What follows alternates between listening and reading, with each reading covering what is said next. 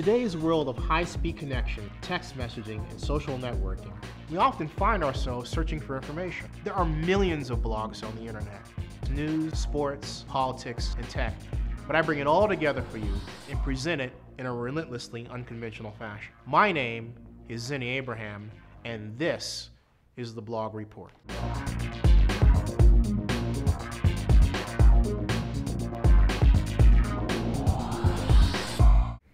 It's time now for politics.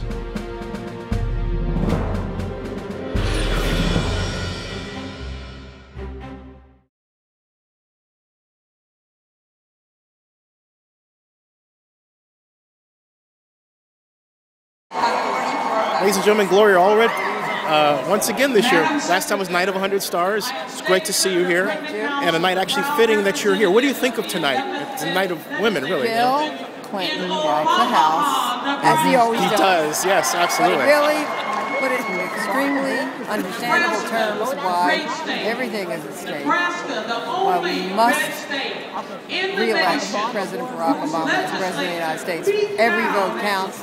Everybody's got to get out there and cast their vote for the future. We want to go forward. We don't want to go back. What do you think of Elizabeth Warren, by the way? Yeah, it's great. Best speech I've heard her give, personally. Yeah. Thank you so much. Thank you. I love your new show. Tell viewers about your new show, by the way. It's called We the People with Gloria Allred. I play a judge. It's a nationally syndicated television show. And we were fortunate to be nominated for an Emmy in our first season. So we're very, very excited. I'll see you again. I'll probably see you at the Emmys and the Night of 100 Stars. Well, I don't know. But thank you. You got it. Congressman Kucinich, thank you for your time. Sure. What do you think about the convention and the Democratic message and the speeches thus far? The message is to unite the party. And the message needs to be we're going to create jobs.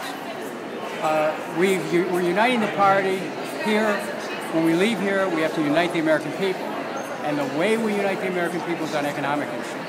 And I think President Clinton will touch on that tonight. And I also think that I'm hopeful President Obama will do that tomorrow.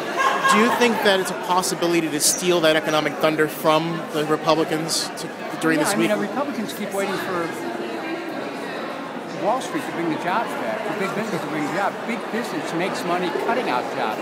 Is there anyone who doesn't know that? Is there anyone who doesn't know that every time they lay off thousands of people, their stock goes up? So big business has a different, their motivation is profit, fine. Yep.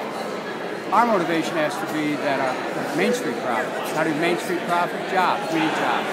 How do people take in touch with you online? What's your website, by the way? Well, it's KucinichAction.com. Excellent. And that's a website that you can also, you can go to. Oh, right here. That's a neat card. KucinichAction.com. And right now, this card. It looks like a book too.